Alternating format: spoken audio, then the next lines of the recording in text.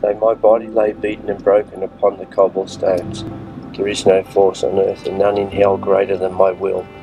For my will is mine and mine alone.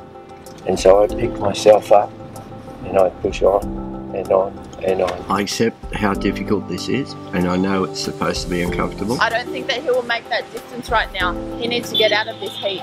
Yesterday was one of the toughest days of my life. Kept getting knocked down by the heat, and then I'd pick myself up and I'd push on for another 5Ks, and then I'd be exhausted again. You just have to push yourself to a new limit, and then you discover something new about yourself. Then you can do more than what you expected you could. He's well and truly under. Because all we've got here is a leader at 7:30. There's risk of collapse. See, he's not even sweating.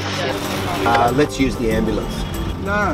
No? Okay. We're going to school. I'm not going there in the ambulance. Even though things go wrong along the way, from time to time, you just never quit until you achieve your goal. It doesn't matter whether I walk it, whether I run it, whether I crawl it, I'm going to be there at the end. It's the days when things are against you that you have your greatest successes.